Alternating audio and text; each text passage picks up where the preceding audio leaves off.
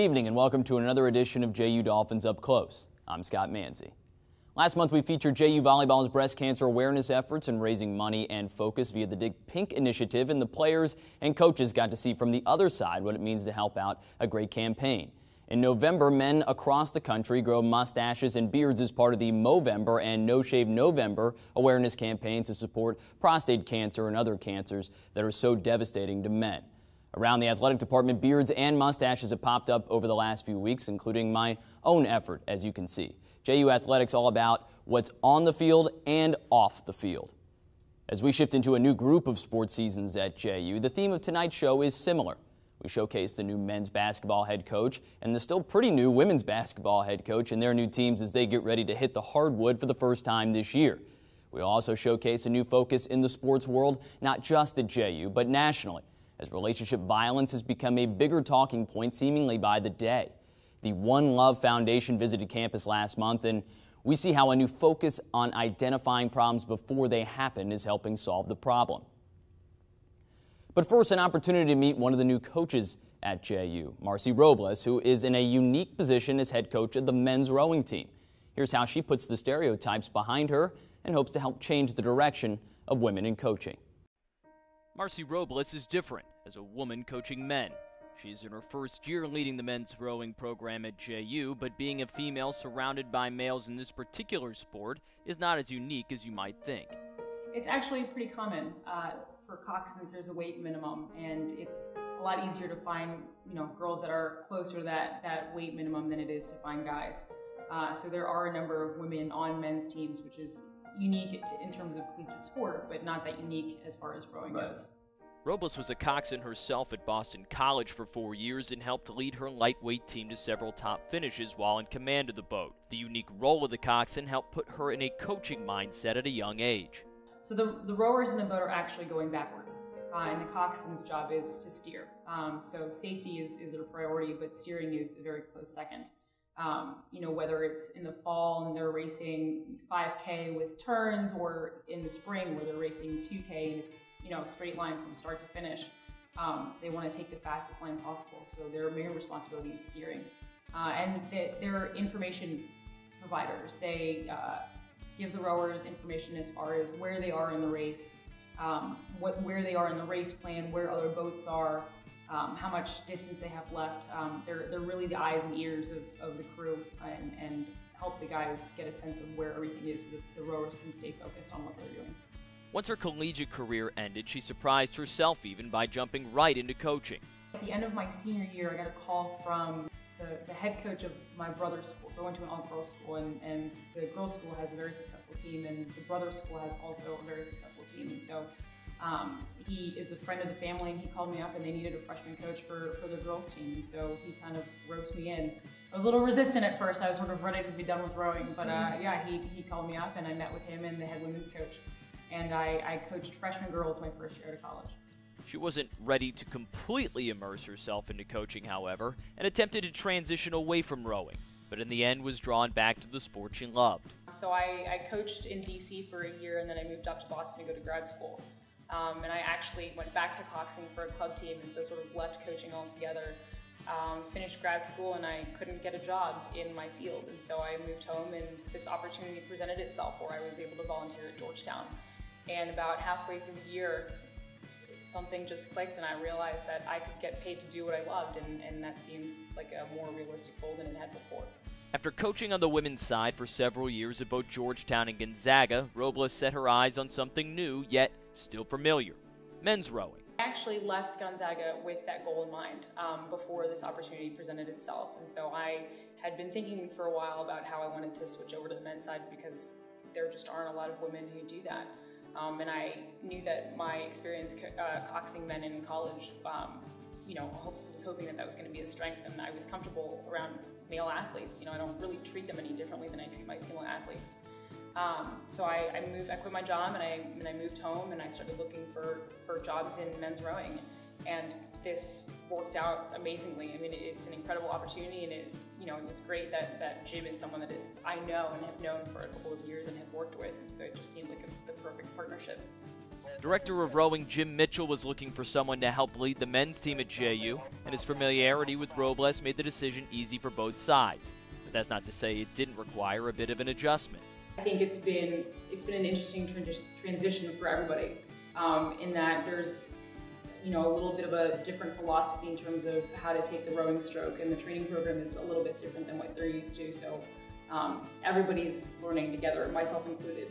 The growth of rowing in the South has helped Robles transition from the country's more prominent rowing communities where she had coached previously. The first intercollegiate competition was a rowing race between Harvard and Yale. And so it is definitely a very northeast oriented sport, and has eventually grown out of Boston and Philly and New York. It's grown a lot in the West Coast as well. I mean, Cal and Washington have always had big teams. Actually, there's a book that just came out about the 1936 Olympic crew that was from the University of Washington that won gold in the Olympics that were held in Germany in a pretty tricky time. So West Coast rowing was definitely making a statement for sure. Rowing was actually really popular. There was a lot of betting in rowing, and they would fill rail cars with people and drive them along the race courses, and people were cheering for teams like Washington and Cal and Harvard and Yale and Navy and Syracuse. I mean, it goes way back, and so the popularity has definitely died down a bit. But there, recently there's definitely been a resurgence, especially at the high school level as well. So it's big in the Northeast, it's big in the Mid-Atlantic, it's big on the West Coast, and it's getting bigger in Florida, and in the Midwest and in the South, which is really cool to see.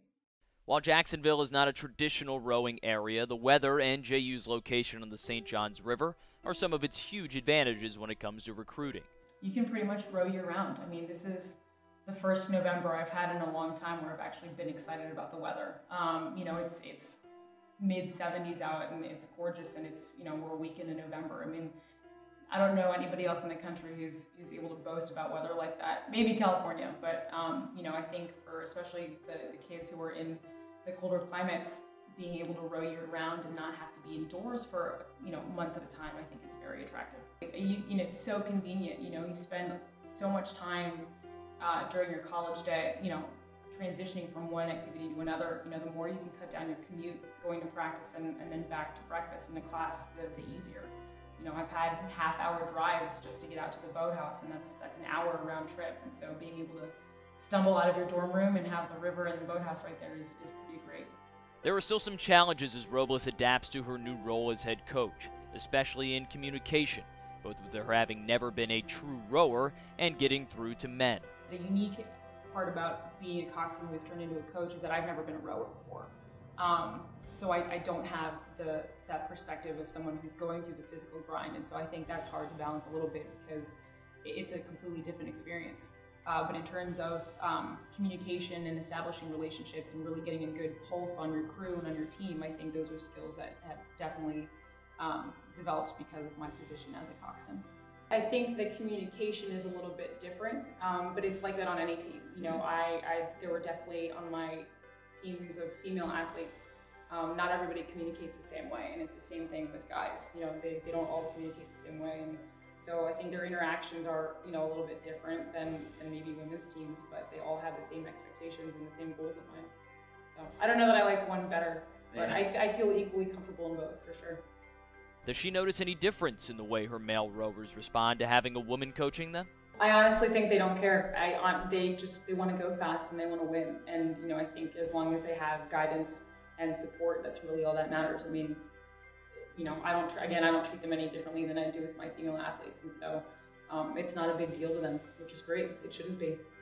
Robles is currently one of 3 female head coaches of men's rowing teams in the country, but to her, she sees it as a part of a process to becoming less of a big deal for women to coach men across all sports.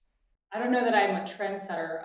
There are definitely women before me who have been more trailblazers than I, and so I've sort of set that as a goal, at least for women who are interested in getting into men's rowing. I think I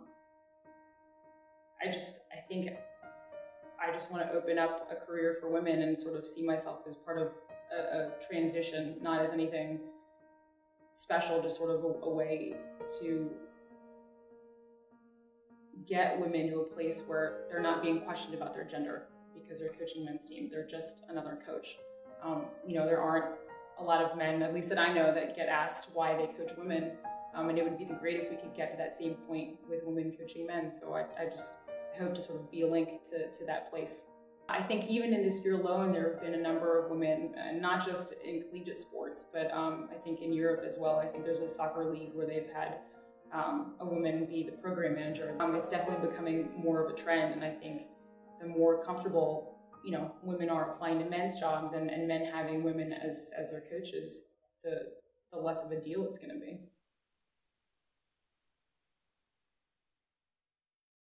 Fin Fever is the annual pep rally before basketball season that gets everyone fired up for the new year.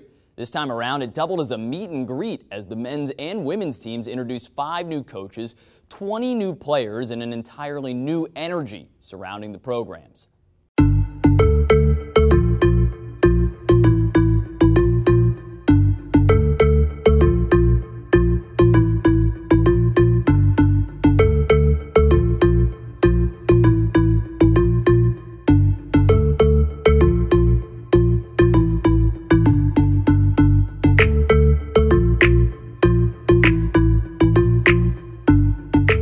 I thought it was a good night. I think it's always fun for our guys to be able to come out and spend some time with students, spend some time with fans, and then get to have some fun on the court, three-point contests, some dunk contests, and things like that. I think these events are always great to really kick off the year and have a little bit of fun, on campus. I thought Diana did a great job of orchestrating it, getting everybody excited on campus, and it's definitely something that our team looks forward to every year.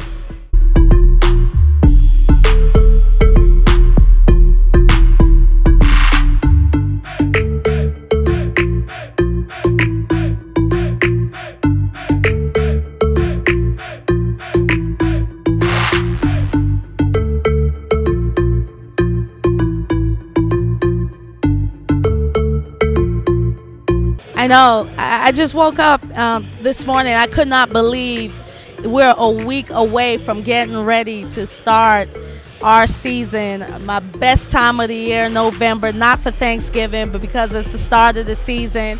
We're excited. We're pumped up. We're ready to go. November 14th versus Florida at their place. First home opener, November 20th. The guys open up on the 16th. We're ready. Everyone's excited.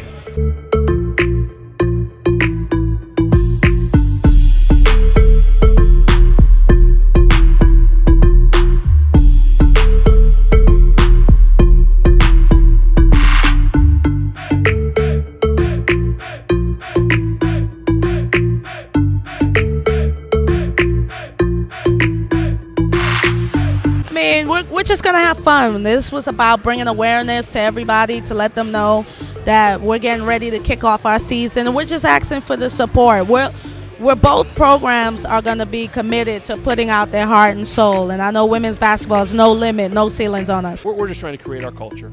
At the end of the day, we've got what will be probably the most inexperienced team in the country, playing against a schedule that we were dealt that's extremely competitive. And my goal is that we just continue to get better, continue to grow and build as a team throughout the year. And if we can do that, success will come our way at some point. Yardley Love was killed 4 years ago now as a result of relationship violence. Her mother, Sharon, still travels around the country telling her story in hopes that it might prevent just one less statistic. The women's lacrosse team at JU is instrumental in bringing Sharon to campus and are now also playing part in the new technological advances in preventing relationship violence. The One Love Foundation was started after the death of Virginia women's lacrosse player Yardley Love in 2010 as a result of relationship violence. Yardley's mother, Sharon, tours the country to speak to groups about the warning signs of relationship violence, and she addressed a standing room only Gooding Auditorium at JU in October, much to the surprise of many of those involved. Yeah, I was definitely surprised. I thought we did a pretty good job of spreading awareness by handing out the t-shirts, because everyone who came up to me was like, hey, where do I get this t-shirt? And they seemed pretty interested, so I kind of expected a good turnout, but I was very pleased to see. I was definitely surprised. There were kids sitting on the stairs where I was sitting, so there were definitely more students there than seats. I think it really helped when Greek life got involved and the sororities and the fraternities, which is a whole another set of students besides athletes that started to get involved with this really helped boost up the numbers. Women's lacrosse players Tori Seitz and Kelsey Wigglesworth served as facilitators for the focus groups and also headed up the Share the Love week in preparation for Sharon's talk. Every day during lunch, we would hand out t-shirts and headbands if students downloaded the One Love app, which is an educational app for domestic violence. The app is one of the many new ways the foundation is continuing to try and reach the college-age demographic, its main target. It gives you a lot of information about domestic violence, and then you can also take self-assessments or assessments for your friends. So even if students weren't, comfortable saying they were involved in domestic violence, or if they weren't, they could still download the app and take it for one of their friends. And so I think a lot of students like that, and they got a free t-shirt that says Jacksonville University on the front and One Love Foundation on the back. There was also a film that many students, especially student athletes, watched and were able to provide feedback on before they attended the talk. Yeah, it definitely was an attention grabber, and it made people kind of more interested in the topic. The video was pretty easy to relate to and understand and follow, and it really helped at the end when we could give our opinion about what we thought about the video so they could make it better and give our advice for improvements. So it really made us feel like we were a part of helping spread the love and share the love. For many, it was the first exposure they had gotten to the story. I had no idea. I had never heard of the story, or I had never even attended anything that had to do with relationship violence, period. So I had no idea that it was such a serious issue. And I had no idea what we were even going to watch, in all honesty. They told us we were going to go to a One Love event, and we were all like, what's One Love? This was a key reason why Seitz and Wigglesworth became so involved in promoting the Share the Love message. I mean, personally, I've not ever been involved in a domestic violence situation, but I think it's something that needs to be talked about. I think alcohol is touched on a lot, and I think alcohol is a big factor in domestic violence, and nobody talks about it. And then I also had known the story for when it happened in 2010 because Yardley's from Baltimore, and I'm from Baltimore. We play on the same club lacrosse team, and it was also just like a lacrosse community thing. Like, she was a women's lacrosse player, I'm a women's lacrosse player, so I just felt a tie to it in that way. Well, it first really grabbed my attention because Yardley was so similar to me. She was athletic, and she went to school, and she had a boyfriend. So it immediately grabbed my attention, and the fact that I'm from Baltimore and she's from Baltimore. But I really think that relationship violence kind of goes under the weather. Not many people pay attention to it or really even know about it. So I think it's really important to spread the awareness and make people more aware about it so they could stop it in the future. And I really enjoyed taking a part of that. For those like baseball player Cameron Gibson who weren't previously familiar, the video and talk served as an eye-opener. You watch the movie and the guy's he's really intense and things like that, but it never gets to the point where you think he's actually going to kill her, kind of thing. And then that happens and he kills her. And then immediately after that, they show like the pictures of all the girls that have been victims of this crime. And it just that was really the point where it kind of hit home, like, this is real, this is like a problem that people deal with, and it's like a serious issue that we need to be aware of. With relationship violence stories featuring prominent athletes such as Ray Rice and Greg Hardy dominating the news cycle right now, it seems as good a time as any to promote the foundation's message. Yeah, I'd say any time is a good time to start because not many people know about it. So it's the fact that getting it out there, and then I guess it's easy to relate to because we see it so many times in the news with famous people, but the true thing is that it happens every day with normal people too. It's not just famous people, and that's what we're really trying to spread. Yeah, definitely. I definitely think this is probably one of the best times that you possibly can, seeing as it's the face of the media right now. Like you said, big collegiate athletes, professional athletes being accused and involved in these domestic violence cases. Now is as good a time as ever to make a push for more awareness for these kinds of actions and these crimes. The reception after the Share the Love Week has been quite positive. The feedback I got from the talk was very positive. They were interested to hear Share and Love speak, and the movie part, Escalation, which is what we tested on the students before, was a fictional case of domestic violence. Like, it was a made-up story, and then this was, real life. You could put a face to the family, and I think students liked that difference, that it wasn't just, sometimes they saw the movie as unrealistic, but then when, you know, Sharon Love was speaking, they were facts. And I think students could really relate to that. I really liked how during the Sharon Love speech that so many people afterwards stayed after to ask her specific questions, and I know that they weren't a part of athletics or Greek life, so it was really the other people take interest and willing to share the love. Athletes at JU who are constantly performing on a stage in front of their peers have a unique platform. Definitely, when you play on a big stage at a Division I level, you're going to have, you know, the opportunity to voice and be a platform for anything that you want to stand for. And just being a part of a team, one, you're going to have that competitive nature, you're going to have that brotherhood. So I think it's really important for especially teams, faces of teams, especially at bigger universities, to become part of these kinds of endeavors, because you're the voice that people are going to listen to, especially on campus, especially if you're the big star. You're the person that people are going to be looking to, and if you take a stance against something, then other people are going to follow. The movie and talk have already raised Gibson's awareness to relationship violence. Looking back on it now, I probably have. Like, people get into fights and things like that all the time, but like, you don't really ever think like, oh, it's going to escalate that far. You never think that somebody that you would associate yourself with would be capable of doing anything like that. But when you start becoming aware of the signs and you see like the actual victims itself, it's kind of alerted me to it, and now I feel like maybe there might have been a few cases. I don't know if it was actually the case, but I mean, looking back, if I could go back, I definitely might have investigated further. Thank you for tuning in to another edition of JU Dolphins Up Close. Until next time, I'm Scott Manzi, voice of the Dolphins, bidding you good night.